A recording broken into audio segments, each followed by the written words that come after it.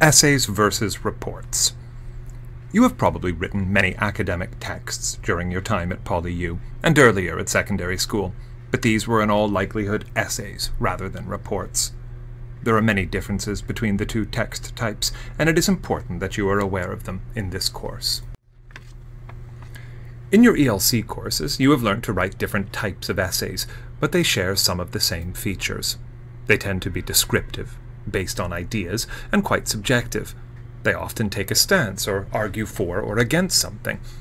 Also, they typically share the same structure, consisting of an introduction, a body, and a conclusion. Scientific reports, on the other hand, are much more fact-based and objective, and tend to be highly structured, with lots of subheadings. Rather than focusing on ideas, they present data and describe research. The broad topic of an essay or a report may be the same, for example, genetically modified produce, waste management, or fuel cells. The approach and purpose is different, however. If you look at the titles in this slide, you will notice that the ones on the left discuss pros and cons or take a stance. The ones on the right are more factual and descriptive. That's because the former are essay topics and the latter are report topics.